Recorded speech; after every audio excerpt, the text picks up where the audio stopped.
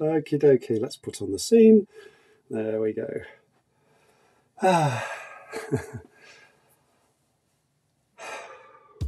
Well, here we are, Tuesday morning. So wherever you are, I hope you're tuning in to Leaders Live. Just waiting for the live feed to come up. I know we're live right now. YouTube saying we're live, brilliant. Oh, and here we are, lovely. Just set that up now, there we go, okay. Oh, we've got Ian Price listening. Morning, Ian, how you doing? This is going to be absolutely brilliant, says Ian. Nice one. Thanks, Ian, thanks for the support. That's marvellous. So this is, as you can see by the ticker tape that's going underneath, this is music, a minor blues music by artist Peter Jenkins, actually my uncle, who wrote this song, and I've claimed it as my entree music, which he doesn't mind at all. So yeah, there we are. So we've got David Bramwell in the room today. Really looking forward to that. Can't wait to speak to David. We're talking about storytelling today. And here we go. So we're just about to go into the room. So just turn the music off. So there we are. Well, hi everybody. It's a Tuesday morning here in the UK, and it's just after 8:45, and we're coming alive. 8:45, coming alive, and we're I love that bit. We're actually live, fingers crossed anyway, out on LinkedIn, YouTube, Facebook, and Twitter. So it's just amazing, this technology, and we've got quite a few people joining. So hi, if you're just joining, brilliant to see you. So good morning, good afternoon, good evening, wherever you are. Welcome to this Leaders Live breakfast show. And this morning I'm joined by my good friend Colonel David Bramwell. Hi David, how are you doing? Hi Andrew, and hi everyone. Great to be here. Brilliant to have you. I'm going to come back to you just in a tick. I'm just going to do a little teaser for us all today. So listen, we're here to explore, why are stories so important, and can they really help us to access our superpowers, folks? And what happens to our brains, when we listen to a story, and how do they work? And actually, we've got Dr. Ian Price listening as well, and he's an expert in neuroscience and stuff, and he would probably tell us all about how the brain works. So it's nice to have Ian listening. And, why not just save time and cut to the chase and state the meaning of the story? Surely facts and data are far more incisive when it comes to making decisions, right? So we've got all of this and a lot more in our interview chat this morning. This is a back and forth chat. If you don't know me, I'm Andrew Jenkins. As always, please, I encourage you to interact with us today. Ask loads of questions. Put comments in the comments field. Thanks, Lloyd. Good to see David. To begin with the story, brilliant. Yeah, you'll be doing that in a moment, Lloyd. No problem at all. Smash those likes too, please. I'd really appreciate that. It just really helps the channel. And please, please, please let us know if our audio is coming through okay too. So we've got... hi, David. Great to have you on Leaders Live Breakfast Show, as I've said. So excited to have you here. Let's just give you a quick round of applause while you're there. Hey! I just had to get that crowd from outside, so there you go. I hope they're socially distancing. Still socially distancing, masks on and all that kind of stuff. Yeah, indeed. So, we're talking about today why storytelling is so important in business. And I'm just going to introduce you, David, just for a moment.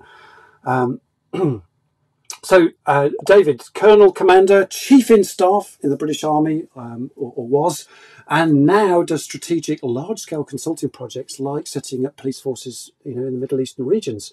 He's also a non-executive director, he's a board member, and he's a highly intuitive coach. And you know what, David, they say, don't they say that a picture paints 1,000 words? And I'd be interested to know from you, David, do stories paint pictures in our minds, David? Take it away for us. Illustrate this for us. Well, pardon the pun. I mean, great to be here. Great to be here, Andrew. Brilliant. And I kind of want to kick off with a story about Suneel Gupta's mother. That one. And Suneel Gupta, that's the one. Suneel Gupta is an entrepreneur and a speaker and writer. Right. And I heard him tell this story on a Simon Sinek podcast. Okay. And it's a story about his mum. Right. And his mum in India, as a young girl in a refugee camp, taught herself to read and to read English. And she did this by reading a biography of Henry Ford. Wow. and she came home to her mum and dad, having, over a period of time taught herself this stuff, and said, I am going to become an engineer and work in the Ford Motor Company. And her parents thought this was amazing. And over time, they emigrated to America. She got a scholarship to college, studied engineering, and went to the Ford Motor Company for a job. And in the interview, the guy, and this would have been in the 60s, the guy interviewing her said, are you here for an engineer's job? And she said, yes. And he said, we have no women engineers. It's just not going to happen. And of course, her dreams destroyed. She got up and went to leave the room. And when she got to the door, she turned back and she told him that story. And he said, come back in, sit down, wait here, left the room, and over a period of weeks, kind of fought tooth and nail against all of the, the culture and experience of that company. And she became the first female engineer in the Ford Motor Company. Wow. And why I tell that story is what she could have done is said, well, you should employ me because I'm a brilliant engineer. Here's my certificates and my results from college. Here's the facts. And I'm great at overcoming adversity and so on. And that is all true. And that is in one dimension what that story is about. But why I tell it is the thing that changed his mind wasn't the facts, which he already knew. It was the story. And that fired things in his brain and chimed with values of his. And that's what changed it. It was the power of the story, not the power of the facts. The story is a true story. Yeah. And that's why I tell that. So stories make a difference. Beautiful story, actually. Lovely story. And isn't it interesting? Yeah, I just had just a few comments are coming in here. This is from Chris Jones, one of my friends. Brilliant story. Absolutely. Yeah, completely agree. There's also the power of intention there as well, David, isn't there? She intended that from a very early age. Yeah. That influenced her parents to emigrate to America, which again is against all the odds. That was a story of against all the odds, and then the story proceeds. Isn't it interesting? So much going on in that story. And I know we'll get into it later, but one person sees one meaning in a story, and someone else sees something different. In a way, in that kind of diverse, we want a diverse workforce and the power of diversity and seeing things differently. That if you just present some numbers, it's difficult to see them differently. But when you tell a story, people do see it differently, and you get to different layers and different dimensions, and they're really powerful. They're really powerful, yeah. And I mentioned this one in the teaser, David. What happens to our, inside our heads when we listen to stories? How do they actually work? What's going on? Let's start to unpick it. Well, to me, there's something about culture. So organizational culture, we know it's really important. Peter Drucker, culture eats strategy for breakfast. One way of describing culture is it is the stories we tell ourselves about ourselves. And if you take that to an individual level, we don't call it culture, but we call it personal values and conditioning or whatever, things like that. Yeah. But it's just as true. We tell stories to ourselves about ourselves. To me, there's a bit of a sort of myth of the uber rational decision making, data driven, and I really don't buy it. I think all of our decisions are made by a bit of our brain, which actually is working on emotion and rather than rationally. So even when you're making a data-driven decision, you're making a decision based on how your brain is actually deciding on how it feels about the data. How you present that data to your brain influences that. The colors you use on the PowerPoint chart, where you put the order you put the bits of data, all of that influences in kind of irrational ways. And so the power, what's going on for me in stories is it's accessing the emotional part of our brain with a really powerful bit that is really in charge. And that's what stories can do. That's okay. That's what stories can do, and I suppose it's. I'm just trying to move slides just for a moment. It's interesting. When we look back in history of mankind, we are built to connect, right? 100,000 years ago, we were telling stories around the fireside. 27,000 years ago, man started to make cave paintings to preserve knowledge. 3,000 years ago, text was kind of created, hieroglyphics and things like that. And only, 28 years ago did we create PowerPoint. So really we're built for that kind of connection, aren't we? I guess, David, is what I'm trying to say there. What say you? Even with even with PowerPoint, it's the you're still trying to tell a story. Sure. Even if you're presenting lots really, really data-rich information, and thinking about that story. And the best a guy I work for, having left the army, he was really brilliant at this. He was absolutely all about the data, but he knew how to use it to tell a story. And he would plan the presentation to the board or the monthly performance review, whatever it was. He would call it storyboarding, and what is the story we're trying to tell here, and then how are we going to use the data to support that story. Yeah. And even the data, it's the story that matters, not the number. Right, I'm going to challenge you here, David. So come on, don't stories just get in the way here? Because surely facts and data, they're far more incisive when it comes to decision makings, right? Well, I mean, I've already told you, don't buy that. But you're right. There is a point. If you want to know what time the next train to Basingstoke goes, and I give you an anecdote about one time I was late in Waterloo, and it might be really funny and important, and it might illustrate the point that you should already know when you're but you'll miss your train. Yeah, it's going to get in the way, right? It's the 4:36 from platform 8 you want me. Absolutely. Yeah. And so, I love telling stories. I think I'm good at it. I would say it's a strength of mine. And like all strengths, you can overplay them.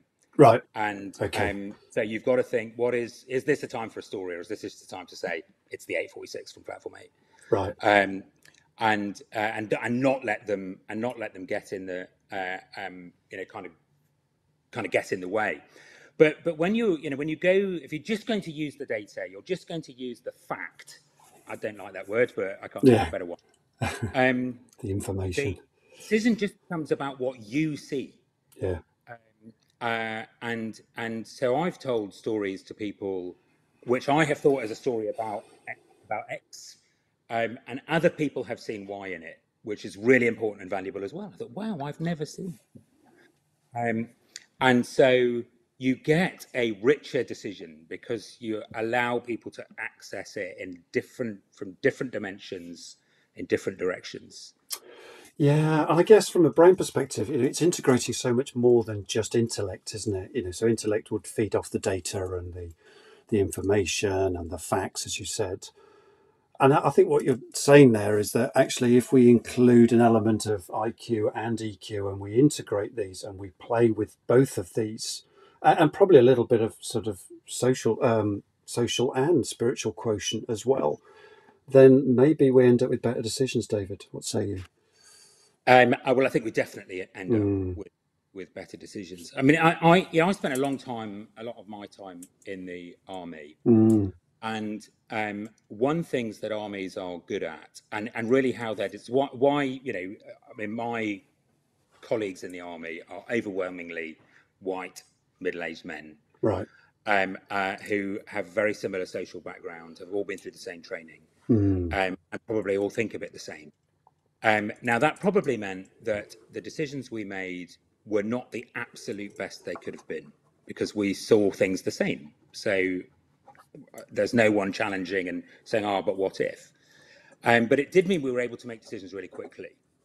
And in that context, speed is really, really valuable. And I could tell all sorts of stories that illustrate the power of being able to do something that's good enough quickly over something that's perfect slowly.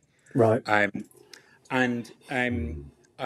so I do believe that by integrating all of those things, EQ, IQ, social, and spiritual and stuff, by integrating all of that, you do get better decisions. But it can take longer, and it perhaps brings conflict because people see things differently, and you've got to work through that, and you've got to be ready for those things. But absolutely, you will get better decisions. Yeah. So you have to work through those. And you will inspire people who will then add their own value. They will see they'll be inspired. Their imagination will be engaged by the story you've told. And even in that military context, part of giving the orders and briefing people on the mission. And there's a whole load of data to get across, times and grid references and passwords and so on. But you've also got to inspire people and get them excited and engaged and confident and committed to adding their value to the plan, so that when it, as inevitably will, starts to go wrong, other people are able to solve that problem and keep the goal in mind. I think there's a couple of things there I just thought about when you were talking about that. One is that you talked about the motivation and the inspiration. When you're facing an enemy on a thin red line, for example, and you've got an enemy charging at you, you've got to be quite inspired to want to be able to fight at that point. So having that story in your head, I guess, would have been important to help motivate people in very, very tricky situations, life or death situations, to do their very best for themselves and their country and their comrades, right?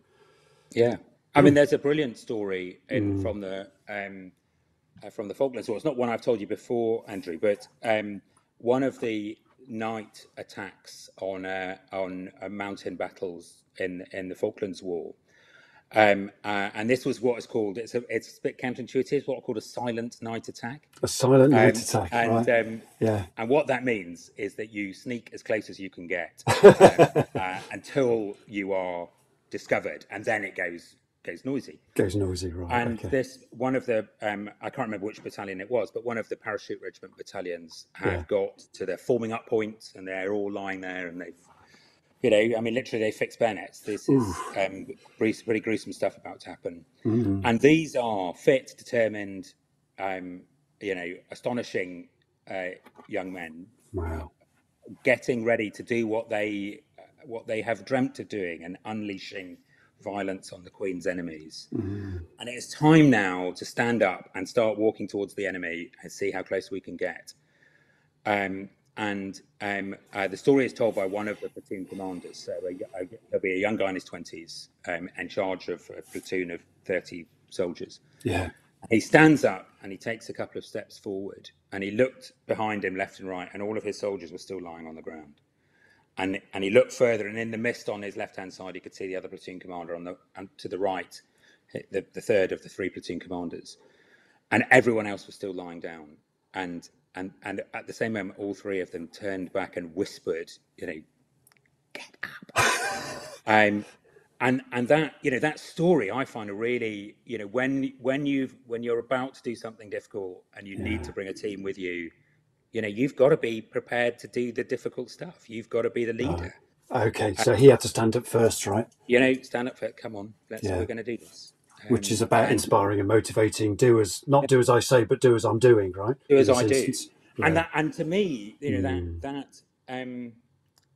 I've had similar experiences, not quite as sort of visceral as that one, but to me, the story is really important. I think, I've got to do this. This is if I'm going to lead these people through this difficult, and in business, and if you're going to lead people through a redundancy program or a closure of a final salary pension scheme, and I've done all those things, and you've got to step up and say, I don't want to be the guy to tell these people this, but you know what, they deserve it.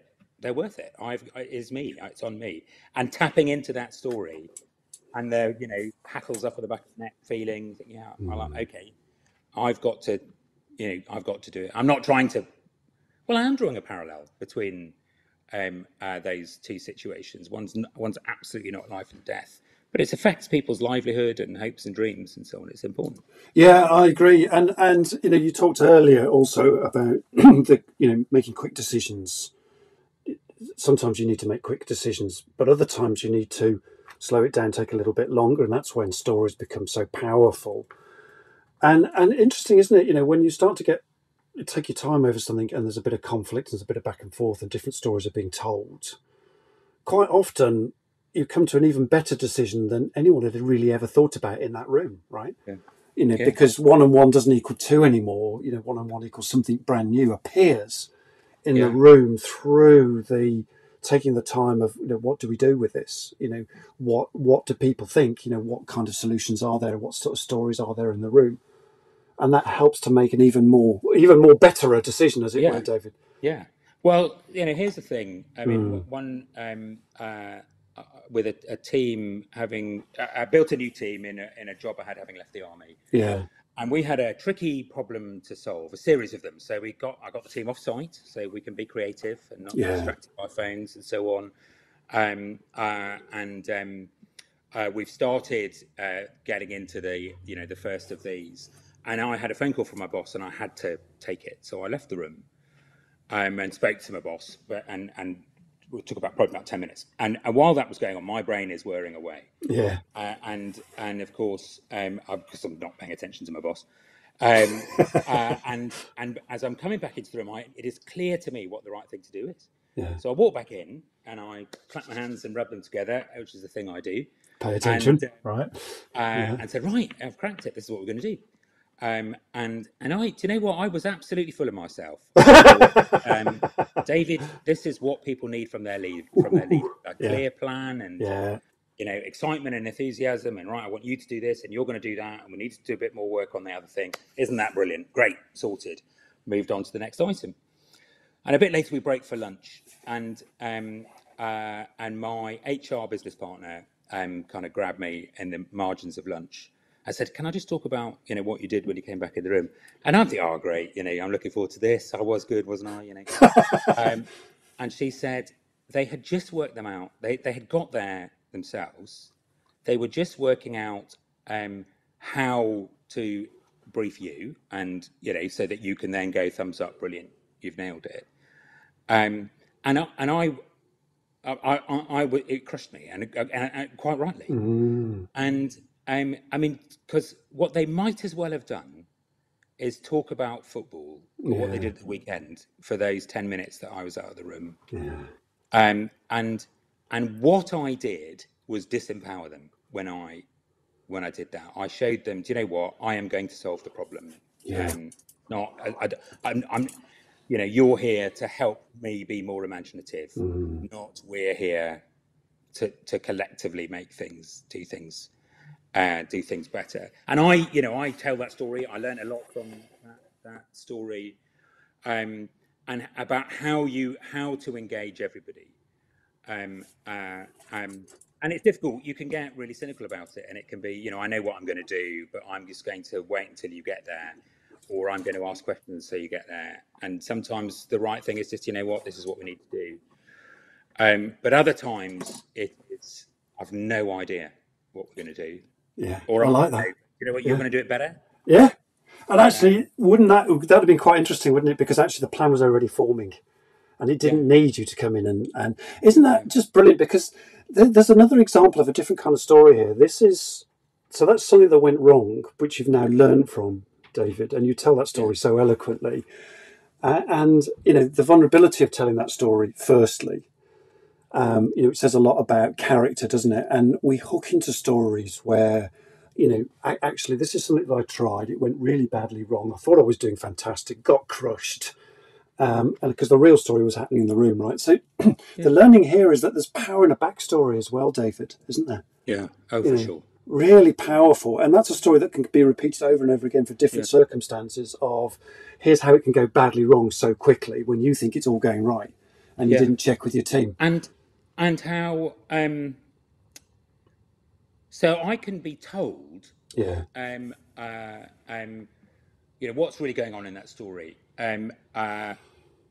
Value the expertise in the room, respect people, give them the time and space, take everyone's contribution, weigh it up, make sure everyone has time to speak, challenge, but challenge in a constructive way. So I can be told all of that. Yeah. I can know it, but it's not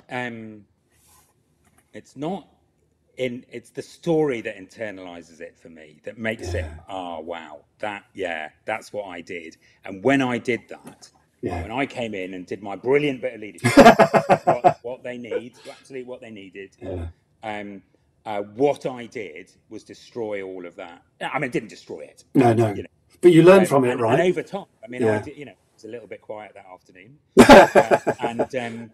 But over time, I was able to actually, you know what, I know that's what happened, and you know what's, you know, I'm learning from it, and you can give your team permission to say, look, this is how my brain works. This is, you know, when I start to think, oh, you know, and I'll think aloud and what have you, you have permission to say, hold on, just shut up for a moment, David. That's a brilliant lesson, isn't it? And you know what? That's stayed with you, that hasn't it, David? You know, because you know that has been now a foundational part of you moving forward, because you learned from that mistake, right? Yeah. And it's a great thing to share with other people as well, so that people can remember that story and then not make the same mistake.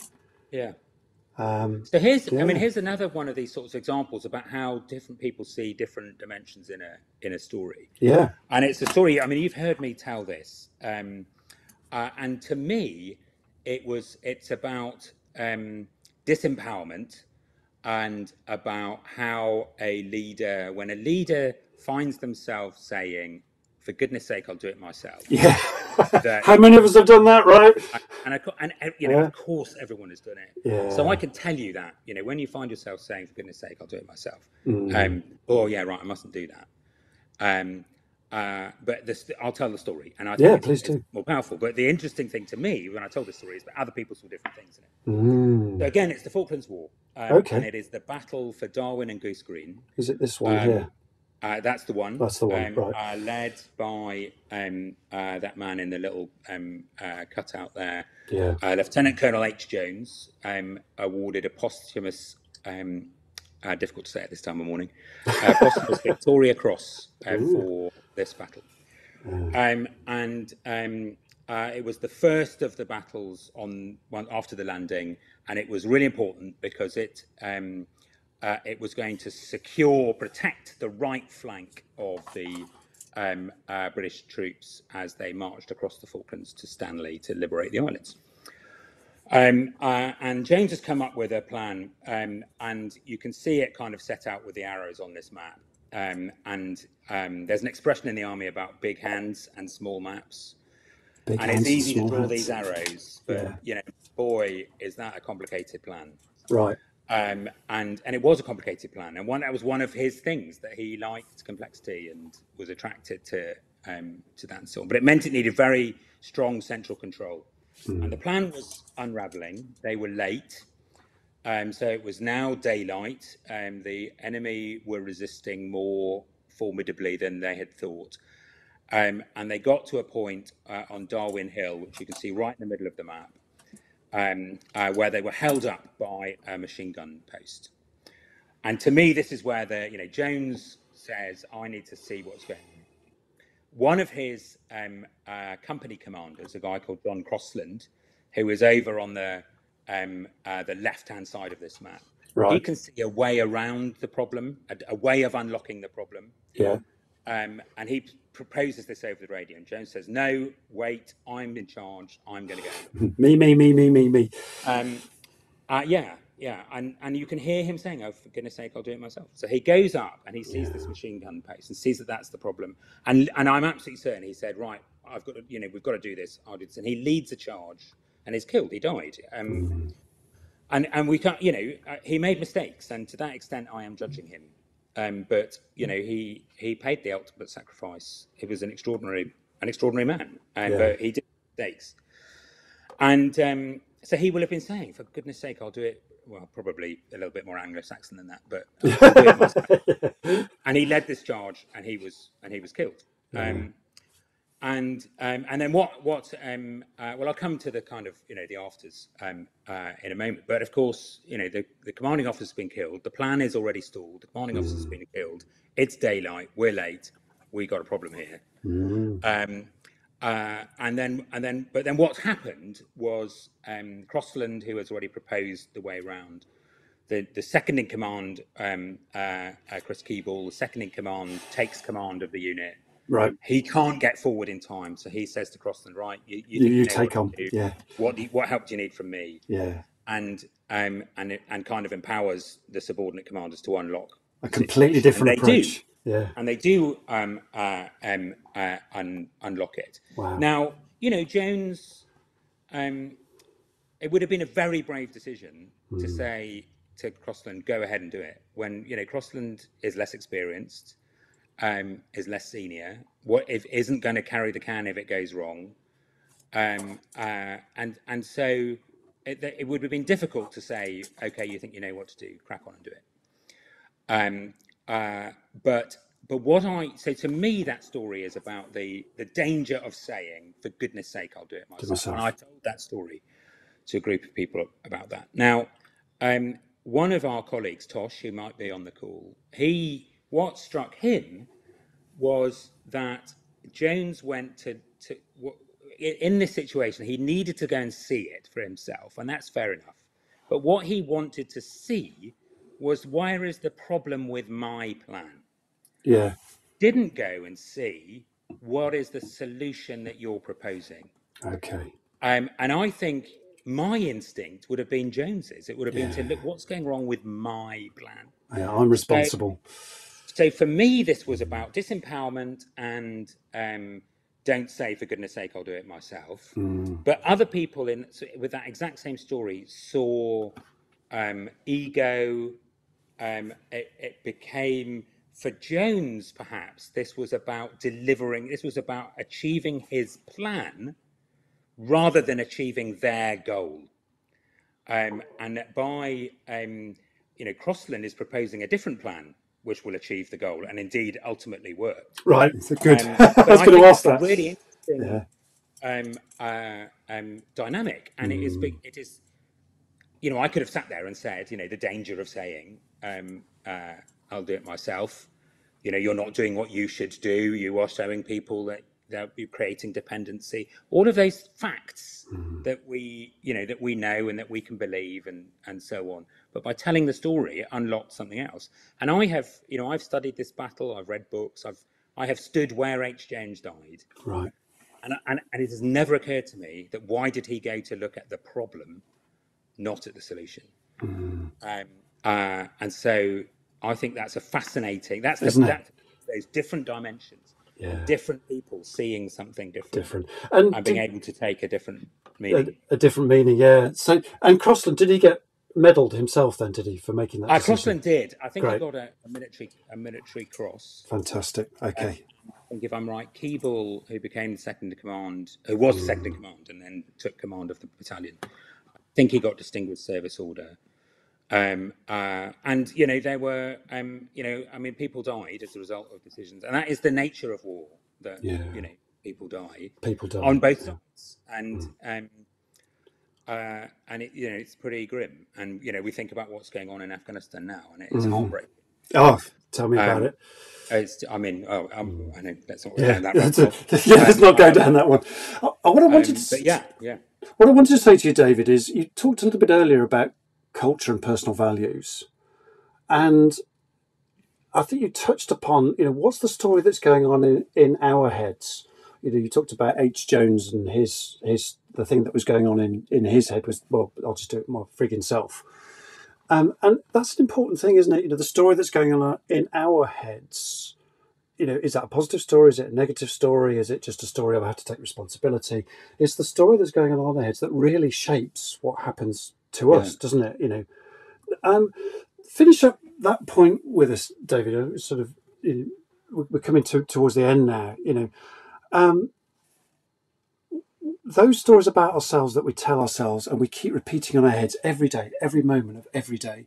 As soon as we get up, when we go to work, all the way until we go to bed. So, What's your thoughts I on have. that, David? There's all sorts of stories that are Yeah. going. Well, you and I were on a call once, and someone asked. The speaker asked,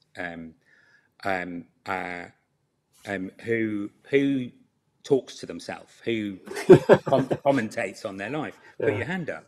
Yeah. And one guy was a bit slow to put his hand up. And the speaker, Nigel, said, Charles, of course, is now asking himself, do I talk to myself?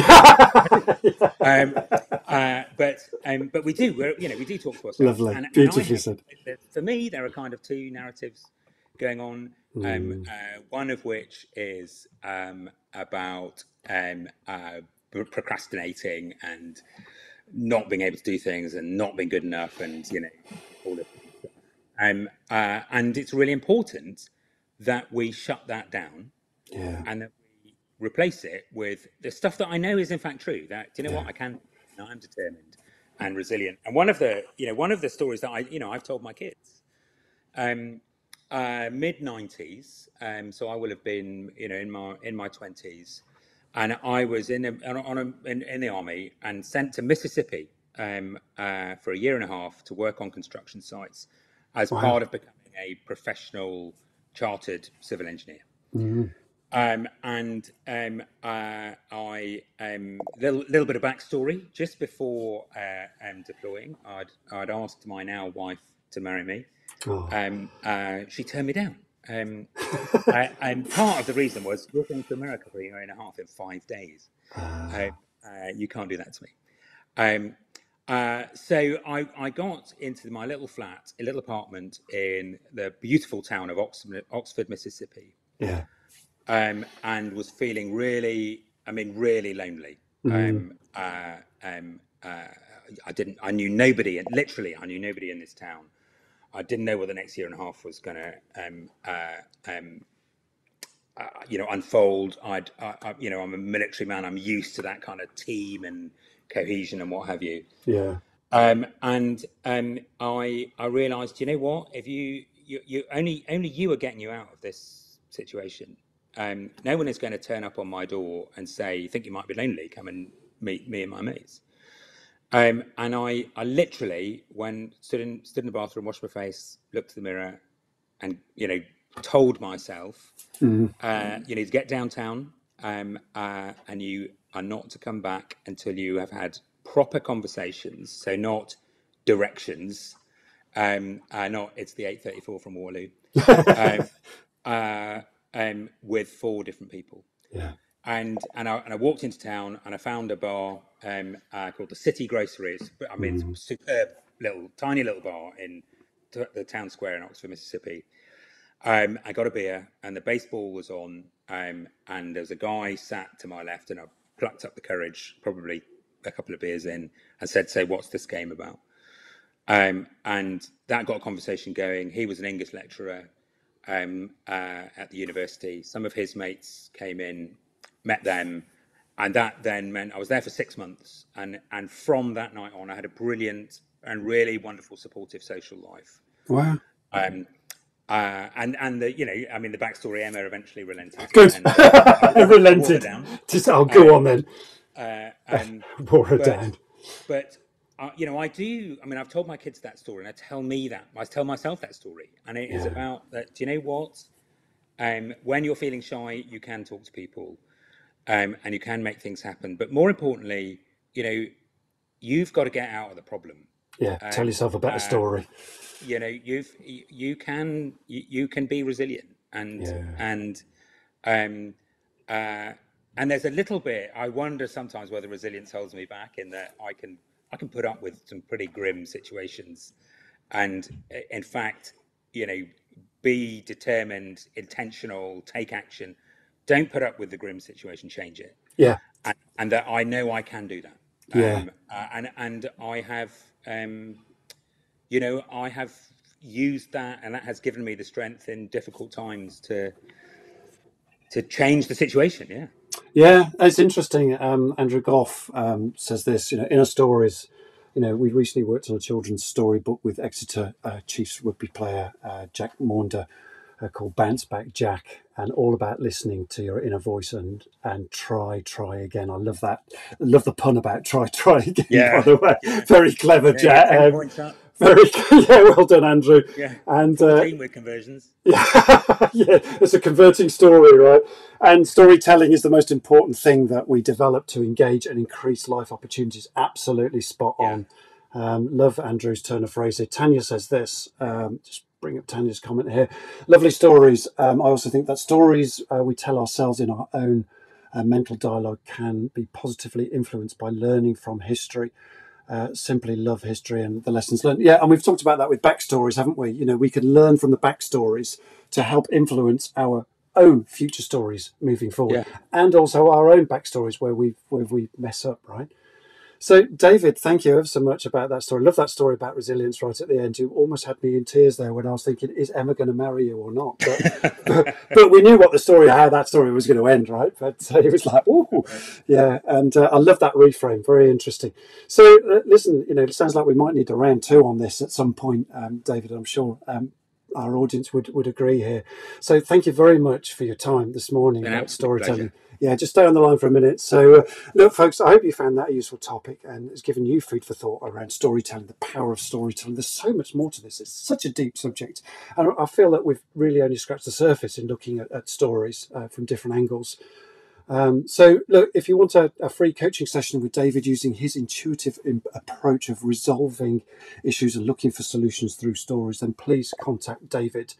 If you're seeking to build a high-performing team and lead your business, then please contact me for a free consultation. I'll be happy to chat to you, and I'll pop all the links for those in the website. And lastly, also, look, if you're an SME business owner, you know, who's finding it lonely at the top, and you know, let's face it, who isn't in these tough times, these rapidly changing times, particularly post-pandemic world, then you know, please feel free to contact me about joining our Inspired CEOs community. And David's part of that community. I'm one of the co-founders of that community as well. You know, David, what would you say about Inspired CEOs, just very briefly in a soundbite for us? I mean, I find it, I mean, it's fascinating. And again, it's that a diverse group of people with, you know, but with shared, you know, we've got shared, I mean, values, you know, whatever. I mean, I've said to you this before, I don't go join that group because I think those people in the room are better than me. No. I join that group because they make me better. They make you better. Because they make me see things I hadn't seen and challenge me and hold me to account and you know, love and support me. It's brilliant. Yeah, and it's like you were talking about earlier as well, isn't it? You know, that actually when you get a group of people in a community that feel safe and they belong with each other, you know, you can start to build those longer stories up together and you work with each other together to find better solutions. And we do a lot of that in the Inspired CEOs room, particularly in our hot seats, right? So thank you for that, David. That's really useful. So look, quick, I'll just bring up some of the comments here just to finish off. So Andrew said, you know, we can bring and share experience across generations through storytelling. Absolutely. From young to old, right? You know, and that's the beauty of the relationship between your grandparents and kids, for example, you know, that whole storytelling thing. And this is Tanya finishing off here. You know, one of the best experiences I had was going to Rorke's Drift battlefield, come to South Africa, great experience. Great lessons from Shaka Zulu versus the British soldiers and his bullhorn formations. There you go. So, yeah, thank you very much, Tanya. That's really useful. So let me just finish up here with here we go. So, look, listen, a quick word about Leaders Live before I go and what's happening next week. So, set up Leaders Live really with a purpose to edutain and explore high-performance topics via informal, fun, back-and-forth type conversation with interesting people just like David today talking about stories, you know, with a mindset and a passion to help leaders and businesses succeed in these rapidly changing times we're living through. And we all are going through those times. And I do this because, you know what, I believe that one of the most important factors that this generation of business leaders get success through will be the people factor. And therefore, sort of Leaders Live, really what it taps into is that kind of innate human superpower of I to the power of we, and you know, and to change all of that. So next week's Leaders Live show, we've got something very different next week. Actually, it's going to be on Wednesday instead of the usual Tuesday, but it'll be at the same time at 8:45. Wednesday 8:45, and we have Kate Young, a specialist and soon-to-be consultant, speech therapist, expert, talking to us about don't take your voice for granted. And she's bringing a life-size model of our voice box along as well to talk to us about the amazingly complex apparatus which is our voice box and how to look after it. And particularly with all the online video conferencing we're doing, I think this is really important right now. So I'm looking forward to that. I hope you are too. Be there or be square, folks. So that's all, folks. Goodbye from me, and it's a good day from David. Thank you very much. Cheers, everybody. Bye, Thank you everybody. again. Thanks for listening. Bye.